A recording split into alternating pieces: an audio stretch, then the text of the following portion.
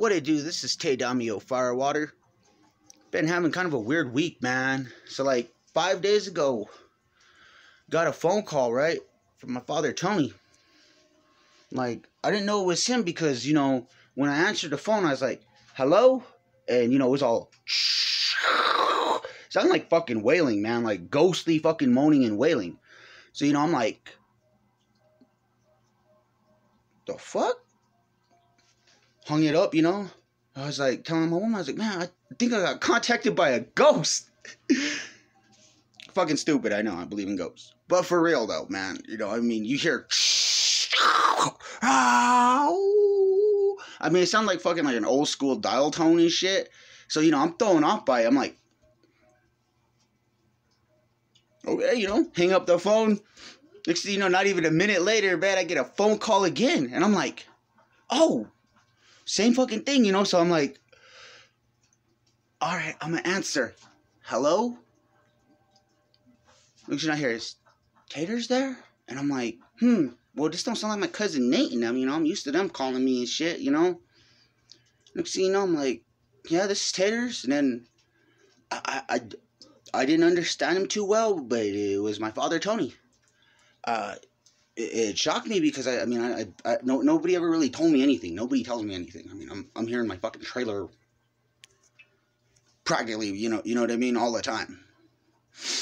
But anyways, like I was saying, he calls me up and says, you know, well, your Auntie Dolly passed. And I'm like, you know, this must be true, you know. I mean, you know, I'm fucking sitting there thinking, what? Rico's mom? I'm like, hold up. I'm like, you're joking, right? You know, I'm sitting there, I'm feeling bad, but, you know, I could hear it in his voice, man, to hurt. And I'm like, he is not joking, man. I was like, he is fucking being serious. And then he goes and tells me something like, you know, like I said, it's like 5 days ago, like around Monday. And he called me about 11 something, man. And he was like, well, 5 hours ago, May passed. And I'm like, Cindy and them's mom. I'm like, is that true? You know, and he's like, well, I'm going to be coming up after, you know, I get done talking to you. So, you know, that was like 4 or 5 days ago, you know, and usually whenever he calls me up and says, you know, hey, I'm going to show up, son, you know what I mean? You know, he fucking show up, you know. I was even telling Steph, I was like, well, I wish you would have showed up for, you know, a happier occasion, you know, when they told me, oh, Indian Days is canceled. I thought, well, okay, I'll see my dad the following year. You know what I mean? I'm like, that's all right.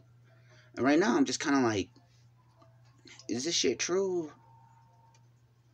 You know, I mean, I put out my videos for my boxes and stuff, but, you know, I'm kind of sitting here because, like, part of me saying, no, it's not true because, you know, nobody's called me up or anything like that and told me anything. You know what I mean? I haven't got a call back from my dad. But here's the question, you know, is this shit really happening, man? Because, you know, I mean, you know, he basically called me up and said two of our family members passed away, man. And no offense, but anytime I've been around my dad, you know, these seem like, you know, some of his favorites. You know what I mean? But to be honest, I don't know whether to be sad. I don't know what to do, man. Like, part of me still thinks it's kind of a joke, but I mean, the way he was talking, I don't think it was a joke. You know, all I'm doing is just waiting on information and shit, but damn, put out another video like a few weeks ago, man, talking about my homie passing, man. Now I gotta fucking deal with family and shit. Man, fuck this virus, man. Part of me kind of thinks that's what got him. You know, stupid shit. Well, I don't know what else to say other than, I hope this video didn't ruin any of y'all's mood or anything like that or put anybody down. And just, I really don't know what to fucking do. But, well, I hope y'all have a good day. Bye.